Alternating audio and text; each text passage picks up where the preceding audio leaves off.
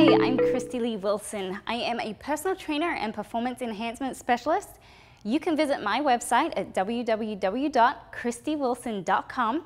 Today we're going to talk about the major differences between static and dynamic stretching. So static stretching is probably one of the most common forms of stretching.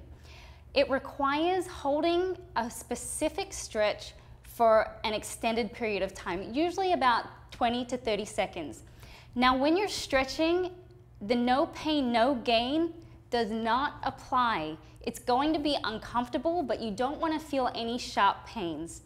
So a static stretch, you always want to make sure you're warmed up. It's best to do after a workout when your muscles are warm. So for example, the seated hamstring stretch is a great static stretch. You're going to sit up, make sure the back is flat, and just reach forward as far as you can. Now you want to hold this position. After a little while, you'll probably feel the muscle relax. So then just move very gently further into the stretch. Again, when you feel the muscle relax, move a little bit further into the stretch until you get to that 30-second period. Relax, and then you want to repeat that 3 to 4 times.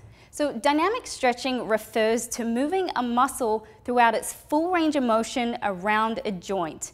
Usually dynamic stretching is performed as a warm-up or before a workout. Again, you want to make sure the muscles are warm.